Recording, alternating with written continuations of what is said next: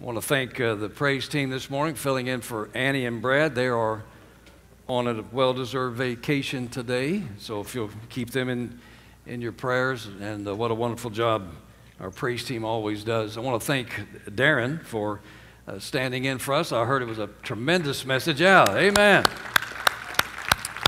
And I love some of the exercises he had you doing at the very end. That was good. Amen. Darren is always going to do something that stirs you up, that's for sure. Today we're talking about church discipline. How many are thrilled about hearing about church discipline? Let me see your hand. Okay, it's in the Bible, and it's the next chapter, so I didn't just pull it out. But I thought to kind of, put you in a better mood about church discipline, I would give you some examples of folks who kind of went a little bit overboard with disciplining. Listen to this. While patrolling the streets of his small town, a new policeman gave a citation for every infraction he could find. When a car came rushing by, he immediately turned on his siren and lights and pulled over the driver.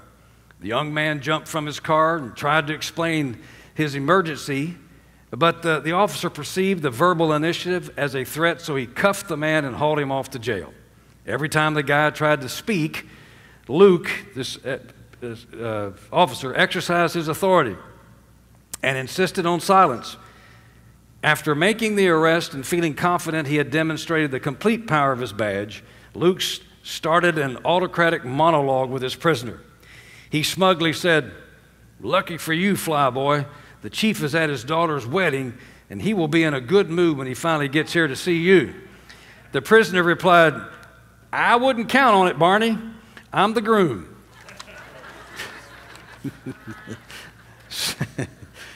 So be careful with your discipline.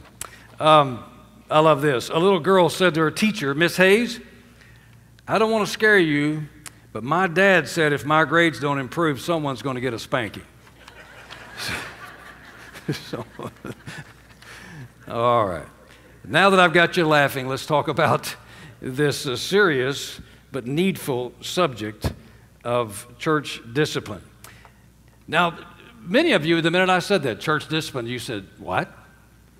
And that's because today's church has drifted so far from God's original intent that it would hardly be recognized by the apostles who founded it. In many ways, church has become a theatrical event where people attend services expecting to be entertained, inspired, and encouraged without having to get involved in the messy affairs of church membership. Some people want the benefits of God's church without the requirement of church membership. And very few are willing to make genuine commitments to the church family. In fact, most don't consider the church to be a family. You ever thought about that? Most see the church as more of a country club, where the only obligation of membership is the payment of a fee. And once the fee is paid, members are given access to an abundance of services and activities. Beloved, as long as people view the church as either a theater or a country club, they will never understand the validity of or the need for church discipline. But the church is not a theater. The church is not a country club. Listen carefully.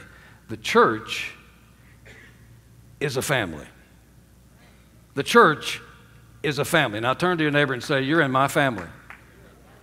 Yeah. And I'm in your family. Now for some of you, that's comforting. For some of you, that's not. Family has not been the greatest experience for you, perhaps. But the church is a family. And loving, listen, just as in all families, loving discipline is necessary. Whether we realize it or not, God intends for the members of a local church to be accountable to each other. And we are to look out for any behavior that would be a bad reflection upon our Lord, our Father, and the family. So let's see what Paul says about church discipline. If you'll take your outlines this morning, the first thing we want to see this morning is, when is church discipline necessary? When is church discipline necessary?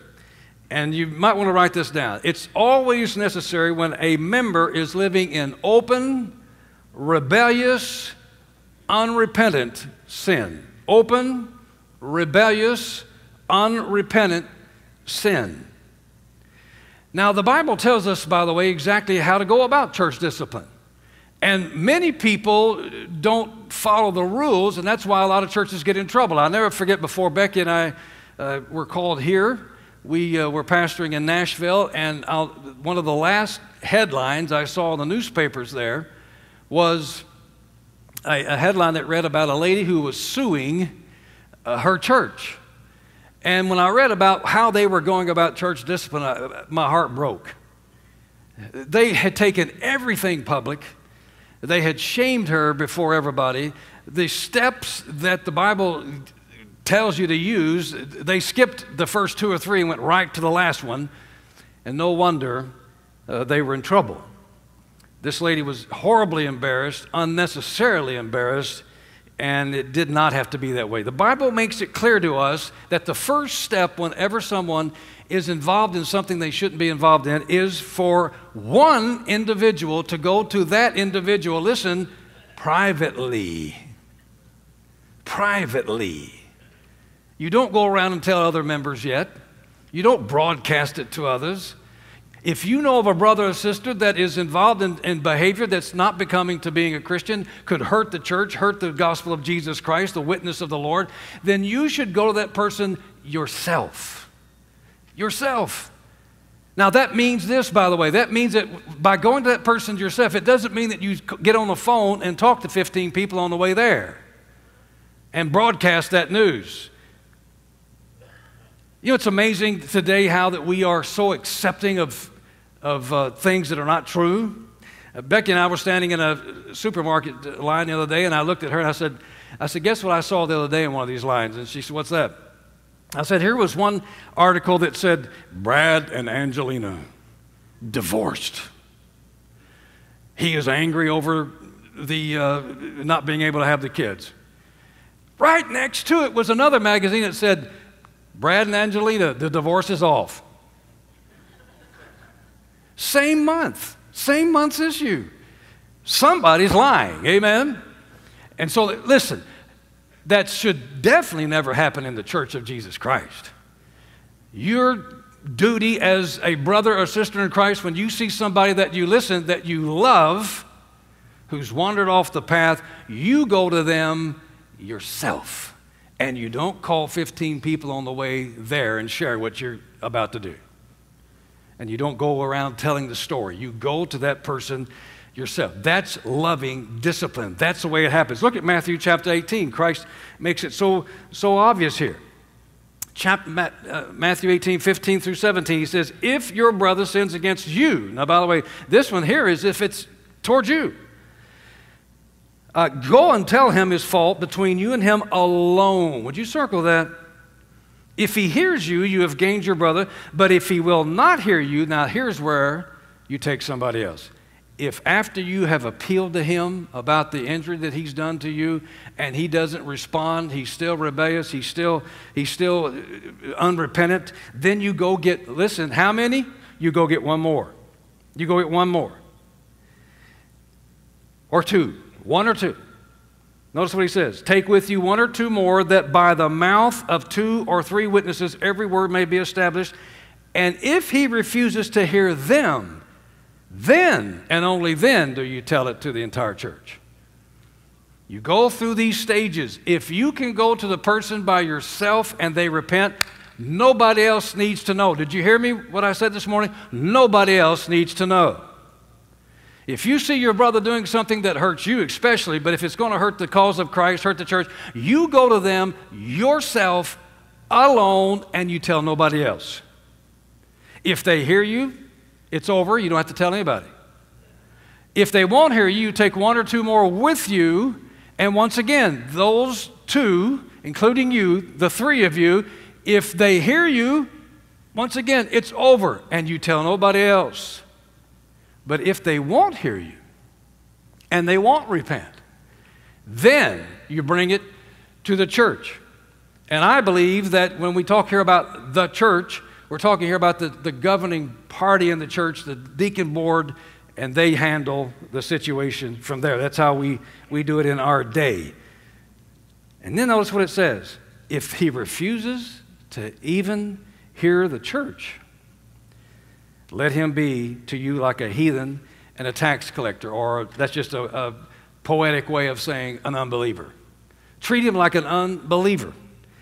So if this person has been approached by at least 3 different church members and refuses to repent and cease the sin, and the entire church has to be informed, usually by a declaration by the deacon board, and church discipline must begin. Look what Paul says in 1 Corinthians 5, 1 through 2.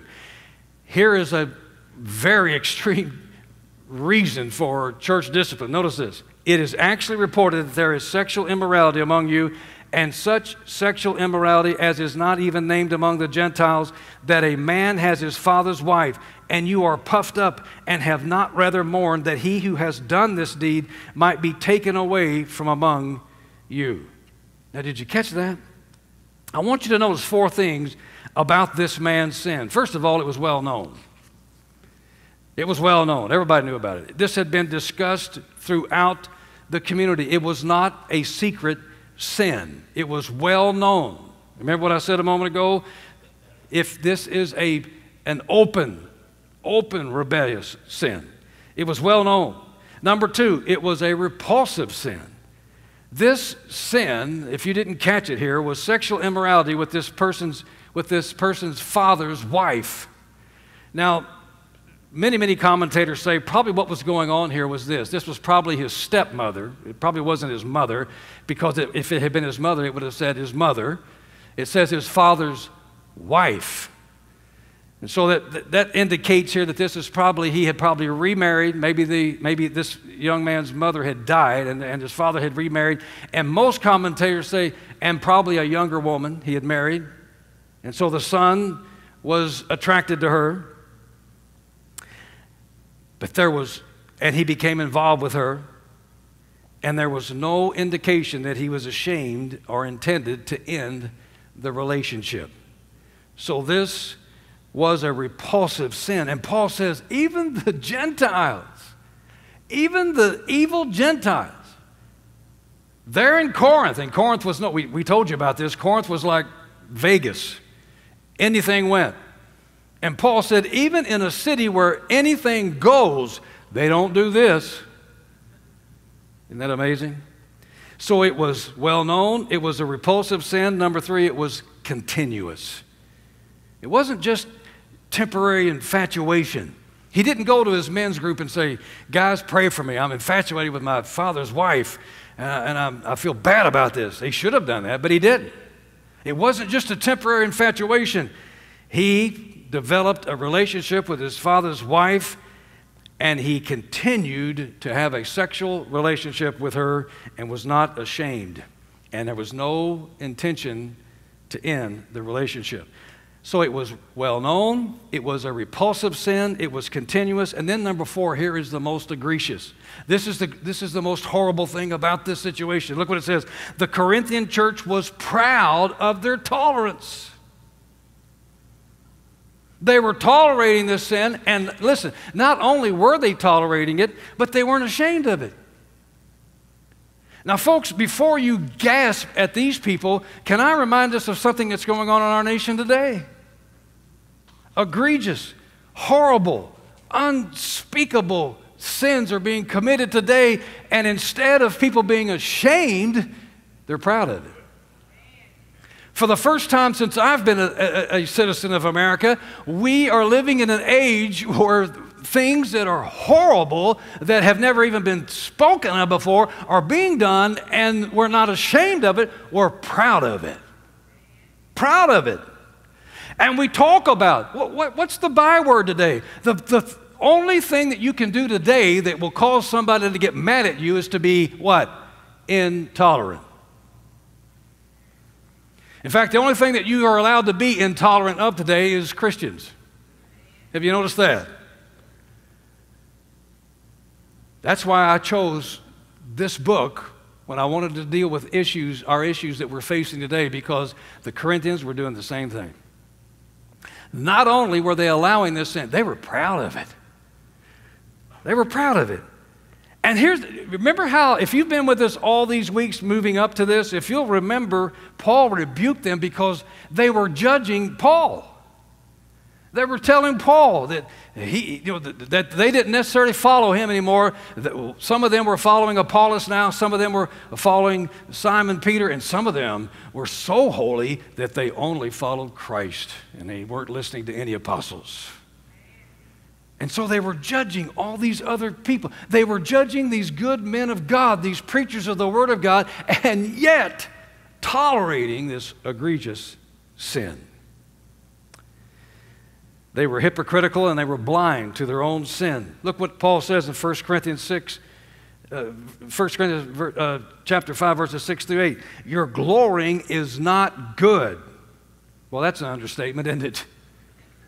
Do you not know that a little leaven leavens the whole lump? Therefore, purge out the old leaven, that you may be a new lump, since you are truly unleavened. For indeed Christ, our Passover, was sacrificed for us. Therefore, let us keep the feast not with old leaven, nor with the leaven of malice and wickedness, but with the unleavened bread of sincerity and truth. Did you notice what Paul's saying here? He's saying when you guys get together for the Lord's Supper, you hate each other. You're mad at each other. There's malice everywhere.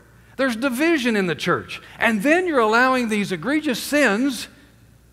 Don't you see that you are the very Lord's Supper that you're taking, that you are breaking? You're offending? You're making a mockery out of it? Can't you see that? That's what Paul's saying here.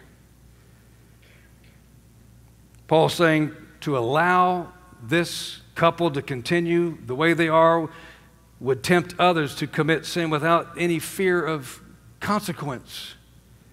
And boy, we have that today. The boldness in which people are practicing certain things is unbelievable.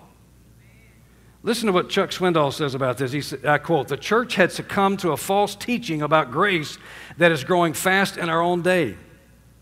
Some believe that once a person is justified before God and saved freely apart from any good works, that person may then do whatever is desirable because saving grace covers everything." End of quote. Well, let's see what Paul says about that. Grace is wonderful. We just sang about it. And if you're here this morning, you've never accepted Christ as your Savior, I don't care what you've done. Grace will forgive you. God's grace will forgive you. But from that moment on, your attitude is to be what Romans 6, 1 through 2 says. Paul says, what shall we say then? Shall we continue in sin that grace may abound? Certainly not. Some translations say, God forbid. How shall we who died to sin live any longer in it? And so Paul, did you notice something here? Paul uses the Passover as an example of what to do in cases of church discipline. Did you catch that? He uses the Passover. What do you mean by that, preacher? Why is this an example? He says to, notice the quote here, purge out the old leaven that we may be a new lump. In other words, you are to do everything possible to keep the influences of the old life out of your own experience. Now, however, listen carefully to this. This is important that you catch this and you get the balance here. You are to do everything you can to keep those influences out of your life so that you don't slip back yourself. But the answer in keeping yourself pure is not secrecy. It's not secrecy. And it's not denial. But it's rather, as the Bible talks so often, sincerity and truth. Once again, that's why I love our CCR program so much. In that room, every single time they meet, they have sincerity and truth. Those people know they can come into that room and they can confess their struggles. They can talk about the fact, I'm struggling with this, I'm struggling with that, and they can name it no matter how horrible it may sound, and no one rejects them. They are received as long as they're there to be better. Amen. That loudest amen was Stan Gatton. I know you know that. So, folks, the church ought to be the place that you can tell anybody anything and still be accepted, as long as you are wanting to walk away from that thing. If you want help, they're there to help. But you shouldn't be embarrassed. You're only as sick as your secrets, I hear them say. And one of the greatest lies Satan tells in the church is, well, you shouldn't tell folks that you're struggling with anything. Then who are you going to tell? We are family. You should be able to tell your brothers and sisters anything as long as you're wanting help. But now if you're boasting about what you're doing and you don't have any intention of stopping it, then you have to be disciplined. That's exactly what Paul is saying here. We should be able to share temptations and failures without being rejected in the church. And I want you to notice something here. Isn't this amazing? Paul did not rebuke this young man for being tempted. Now this is even more amazing. He's not even suggesting discipline for this fellow falling into sin. No, he's rebuking him for not seeking forgiveness for his sin. Rebuking the church. He's rebuking the young man for not forsaking his sin, and he's rebuking the church for not, listen to me, caring enough to point out the man's sin and for not bringing him to accountability. For whatever reason, the Corinthians here were actually supporting this guy and promoting it and boasting about it. And you know something? This whole scenario that we're reading about here in 1 Corinthians 5 could have been avoided if the church had only heeded James chapter 5, verse 16. Look at this. Confess your faults to one another and pray for one another. If the church in Corinth had been practicing that, if this young man had come to a group in church, to his church family and said, I have fallen, I've done this horrible thing, I've had an affair with my father's bride, help me, the whole thing could have been over. He would have not been judged. He would have not had to have been disciplined. He judged himself. And he was able to, and he shared. Isn't it amazing, though? I'm talking to some of you now, and the very thought that you would share a struggle that you have with anybody else makes you tremble. It shouldn't. Isn't it amazing how Satan has told so many lies and has given such a wrong impression of the church that he has literally caused the church to fail to do what she was called to do? What a horrible commentary on the church of Jesus Christ. God gave us the church. Folks, I'm going to tell you something. If the church was doing what it ought to do, and if people really understood the value of what takes place in a church that is practicing this thing of discipline and love and restoration, you would not need half of the pills and the counselors and the psychiatrists that we have today. Confess your faults to one another. And pray for one another. And so, what's our first point here? When is church discipline necessary? When somebody is involved in open, rebellious, unrepentant sin. Number two, how should church discipline be administered? And this is where so many churches go wrong. So many churches will wait until this thing gets totally out of line, and then when they do respond, they respond in an aggressive, unloving way. And so church discipline gets a bad name. But look what Paul says that church discipline is supposed to be like. Chapter 5, verses 3 through 5. For I indeed is absent in body, but present in spirit, have already judged as though I were present, him who has so done this deed in the name of our Lord Jesus Christ. When you are gathered together along with my spirit with the power of our Lord Jesus Christ, deliver such a one to Satan for the destruction of the flesh, that his spirit may be saved in the day of the Lord Jesus. You say, man, that sounds pretty rough. They're handing this guy over to Satan. Here's what that means. Paul's saying you're going to have to remove, listen, you're going to have to remove him from your fellowship, from the church's protection, from the church's security.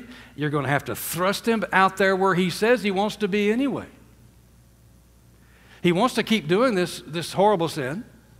He will not listen to you and will not listen to your guidance and instruction, so you thrust him out there to where he is full force faced with Satan's consequences.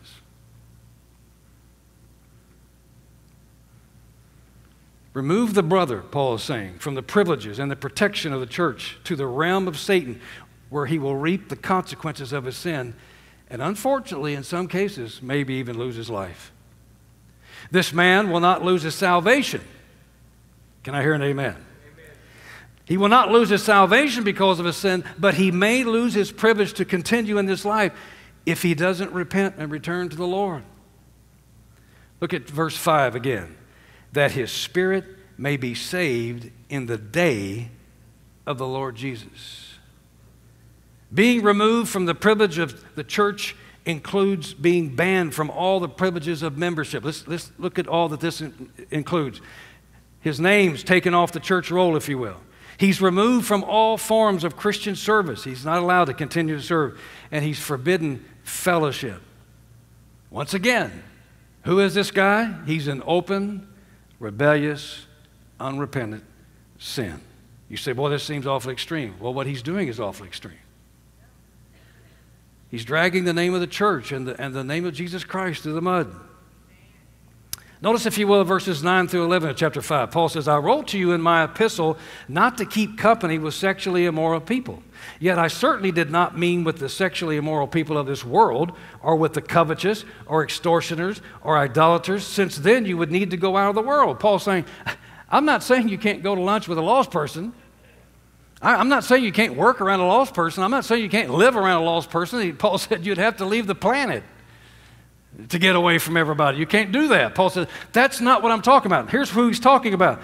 But now I have written to you not to keep company with anyone named a brother or sister who is sexually immoral or covetous or an idolater or a reviler or a drunkard or an extortioner, not even to eat with such a person. You need to make it known to that brother or that sister, this is not acceptable. I love you, but this is not acceptable. No, I can't go to lunch with you because I cannot condone what you're doing. I'm not going to be a part of what you're doing. I want you to know something here too. I can't leave this verse without pointing this out. Would you look at, let's leave that middle part of this verse. Let's look at the last part. He says, a brother who is sexually immoral. Now, we don't have any problem with saying we should judge that, right? But now look at this one. Sexually immoral or covetous. I haven't read this book yet, but I saw a trailer for a book a few years ago. It was called Acceptable Sins. And it was talking about sins that the church accepts. And it talks about how we have no problem judging sexual immorality, but somebody that's being covetous? Think about that. Look at this. Or an idolater, or a reviler. Somebody that's always stirring up trouble. A drunkard, or an extortioner. Somebody who's stealing funds. Cheating to get funds. Well, we have drifted so far from the truth of God's Word, haven't we? But I want you to notice what Paul says here. How are you to treat this guy? Are you to hate him? Of course not. Are you to be mean to him? No. You treat him as a heathen, and the word there literally means an unbeliever. Let me ask you a question. Can unbelievers attend church services? Well, of course. So this fella can keep coming to church services. Of course he can. In fact, he should come to church services and keep hearing about the love of God and the forgiveness of God and the grace that we sing about. Can I hear an amen? Now, see, I know some churches where throwing them out of the church means that they had these guys standing at the door, and when the person tries to come back, you're not allowed in church. What?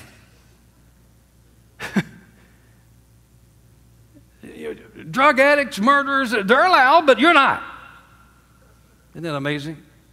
No, it just simply means that you strip him of everything that says I'm a church member. He's taking off the church roll, can't serve in any ministries, and he can't hang out with the fellowship of believers.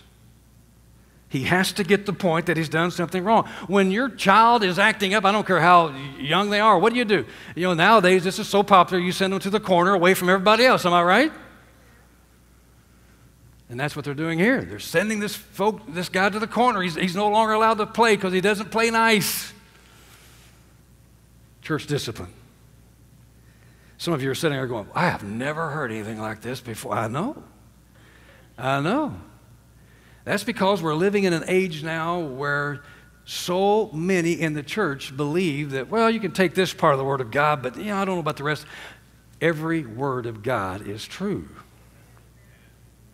And it's to be obeyed. And good for me, it would just happen to be the next chapter. So you can't say I'm picking on you. This fella can still attend church services because even unbelievers are allowed to do that, but there can be no close fellowship. I love what Dr. Tony Evans says about this. He says, church is like a hospital. It's where people who are sick, broken, bruised, beaten, and battered with life because of sin and unrighteousness come for help. It's okay if you're here and don't have all your life together. If you had all your life together, you wouldn't need to be here. Can I hear an amen? All right. How many here have your life totally together? Everything is perfect, it's fine. Okay, so there's nobody we can come to and ask advice for you on that, can we? However, listen carefully. However, hospitals do not tolerate sick people hanging around who don't want to get better. And all the nurses said. Oh, that's great.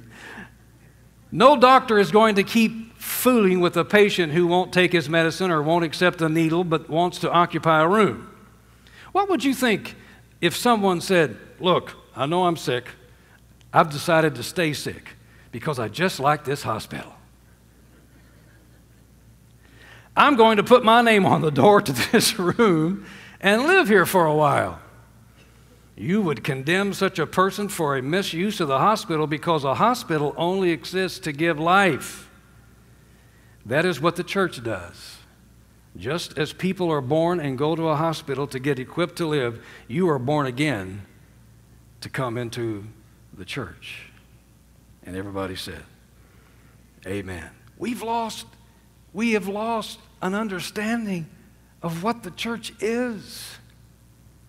And we're failing to obey a good portion of what Christ said to obey. And then we wonder why church members struggle so much and have such a hard time following Christ in our day. Number 3, what is the main purpose of church discipline? And if you don't get anything else today, please get this. Chuck Swindoll says this, and I quote, Paul commands the church to lovingly correct, not vindictively punish members who persist in sinning. Once a change of mind and heart is gained, congregations should welcome the person home with open arms. And everybody said. In fact, if you'll go ahead and skip on over to 2 Corinthians, you'll see where this church, bless their heart, the word balance never came into their mind. Because once they get this letter from Paul and they decide to do the right thing, then they send the fellow on his way. He begins to feel the heat from Satan. He's out from under the protection. He's missing the fellowship, and he comes back, listen, and he repents. And what does the church do? They open up their arms and say, oh, way to go, young man, that's wonderful. No. They say, that ain't enough. You got to do something else. We're just going to keep the pressure on until we make sure that you've... Isn't that amazing? They went from one extreme to the other. And I've seen churches where they go from one extreme to the other. In some churches, they just allow everything. Some churches, they preach against it, but they don't take any action on anything. And then there are those that when they take action, they got to tell the entire world. They got to keep the thumb over this guy. They got to keep beating him on the head. We're going to make sure that you mean it. Paul had to write them in 2 Corinthians and say, come on, the guy repented. Let up. Let up. He did what you wanted. He did what God wanted. Leave him alone. Unreal. And this is why, by the way, this is why so many churches stay away from church discipline. Because unless you have the right people who are administering this and administering it in the right way, oh my, it can get so much out of hand. Now, the purpose of church discipline is to restore a brother or sister to fellowship with God and the church. Look at Galatians 6:1. Brethren, if a man is overtaken in any trespass, you who are spiritual, beat up on. Is that what it says? Condemn, shame. No. Restore such a one in the spirit of what? Gentleness. Considering yourself, lest you also be tempted. Think about that. Discipline should never be harsh or cruel or vindictive. The goal of discipline is restoration, not exclusion. But if a brother or sister will not repent and turn back to God, it leaves the church with no alternative but to exclude them from the fellowship. Now, I want you to notice something here. Paul makes it clear that this that he is talking about involves only the family of God. We are not to pass judgment on the lost. Now, folks, I think it's fine, of course, when a pastor gets up and he will point out something that's happening in society to point out that that's not what we should be doing. But sometimes I get a little grieved that preachers that are always picking on the lost. Folks, can I give you a clue? How do you expect the lost to act? Huh? Lost, they should act like lost people, Bill, right? Amen. How should you expect those who don't know Christ to act? They should act like those who take advantage of everything the world has to offer and follow their flesh and live accordingly. We should pray for those that are lost. We should grieve over those that are lost. And we should point out when they're doing something wrong, but you're picking on the wrong person. A giraffe's going to act like a giraffe. And so on. I'm not saying giraffes are bad.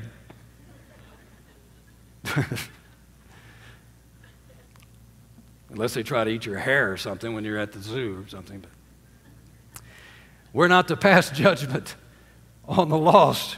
Listen, we're to leave that to God.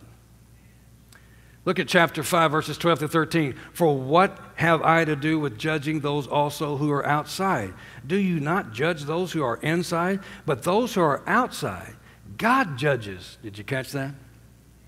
Therefore, put away from yourselves the evil person. Folks, I just want to close by saying this. We're family. We're family. And we're to take care of each other. And we're to watch over each other in such a way. Listen, now, by the way, here's the balance here. I would dare to say that a church probably doesn't have the right to exert discipline if you haven't at the same time through the ages been exerting compassion and love. In the same way that we should take responsibility over our brothers and sisters in Christ to rebuke them and try to change them when they're doing wrong, we should also look out for their well-being, period. We should be contacting them when they're ill. We should be going to them and trying our best to meet their needs. That's why we have some of the ministries we have here in the church. But we need to all be careful about making sure that we are aware of those that are hurting and do our best. And it's not just the staff and the pastors that's responsible for that. Every one of us is. We're to look out for each other. I want you just to look around for a minute. When was the last time you called that person that's at 2 or 3 rows over or went up to them before the service started and said, I just want you to know I'm thinking about you. I'm so glad to see you. It's a blessing to see you still coming to church and being in the family. Is everything okay? That's another reason why some folks get so angry when the church tries to exert discipline. It's as if, I even heard someone say this, the only time they cared about me is when I did something wrong. Never heard from one of them until I did something wrong. Never got a phone call until I did something wrong. No one ever approached me. No one prayed with me until I did something wrong. Yeah. Church discipline is to restore, not condemn. And church discipline ought to be the natural outflowing of a bunch of hearts that love God and love each other. Do you let your children just do what they want to do? And do you brag about it when they're breaking your heart? Do you go around puffed up and touting all the horrible, do you brag about it? Or do you do your best in love? After you've nurtured them all these years, after you've loved them, sacrificed, given and done without, and put yourself in harm's way for their good, then when they do wrong, you go to them lovingly and compassionately, and you beg them, come back. Come back. The church is no different. You see, the church isn't a country club. It's not a theater. I went on a website this week and listened to some of the podcasts of a pastor out of Canada. I'd never heard of this guy before, but he pastors a huge church up there, and they have several locations, and he was just talking about how that we've just gotten so far off of this thing, that we have gotten so far away from caring for one another. And he was talking about how that in this day, one of the greatest misunderstandings that we have is we have, because of the way we do church, we've given people the idea that the church is a theater, and you come and you simply are entertained, inspired,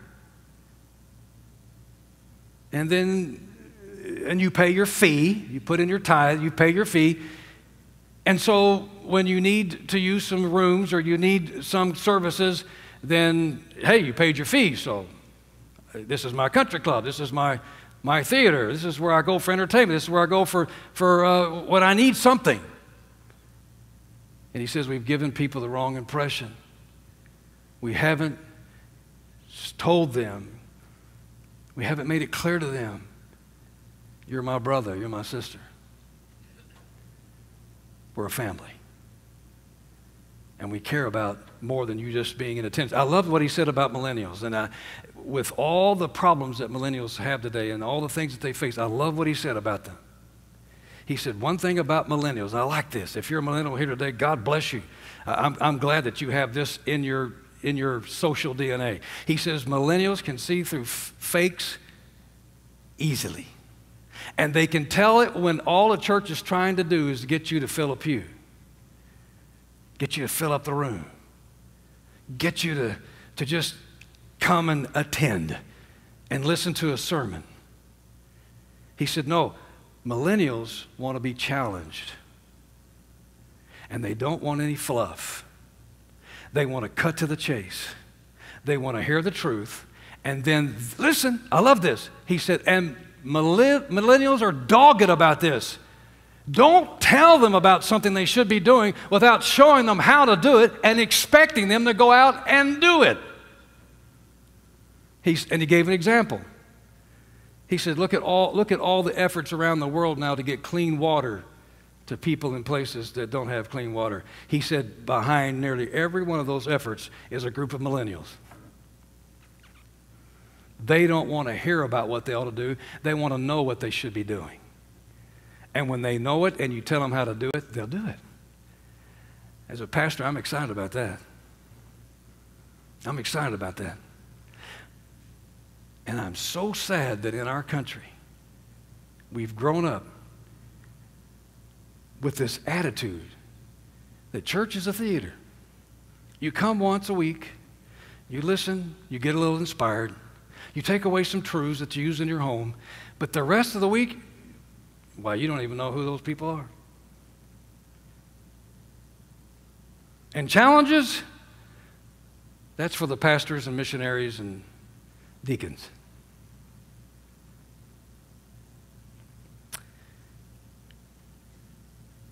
We're a family. And the family ought to know that they're appreciated and cared for and held accountable. So, What do we need to know? We need to know when discipline is necessary. And it's necessary when somebody in the congregation is living in open, unrepentant, rebellious sin. We should know how to discipline correctly with compassion and love. And we should know the main purpose behind church discipline: not to condemn, not to beat up, not to embarrass, but to restore. To restore. If your child has done something wrong, your intention is not to embarrass or beat them up. It's to restore them, to just simply bring them back to where they need to be. If you're a loving parent, that's what you do. Let's bow for prayer. Oh, Father, in the name of Jesus, forgive me, Father, as a pastor, for the times that I haven't made it clear that what we're here for and what we're all about. We're a family. We're a family. Oh, Father, I just pray, God, you'll speak to hearts today. I pray that everyone under the sound of my voice this morning would say in their hearts, Lord, help me to be more aware of the people around me. Help me to step out of my comfort zone and go over and shake somebody's hand that I don't know and get to know them, and help me to do as much as I have the time to do and the ability to do, to get to know as many members of Open Door Baptist Church as I possibly can. And help me to hold them responsible and them accountable, and help them to hold me responsible and accountable.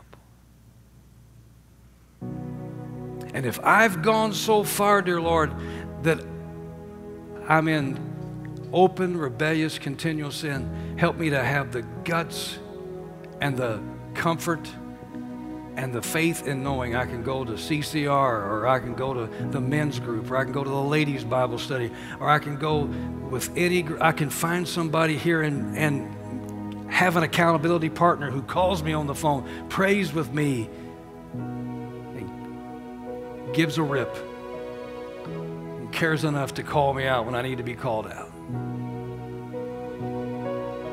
Oh, Father, forgive us for playing church, for having a semblance of godliness but denying the power of it, for coming in on Sundays and getting our ticket punched and leaving to just do what we want to do. Oh, Father, forgive us.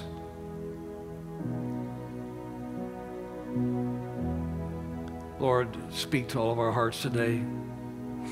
I believe with all of my heart we're in the very, very last days. It's time to quit playing. Lord, I know.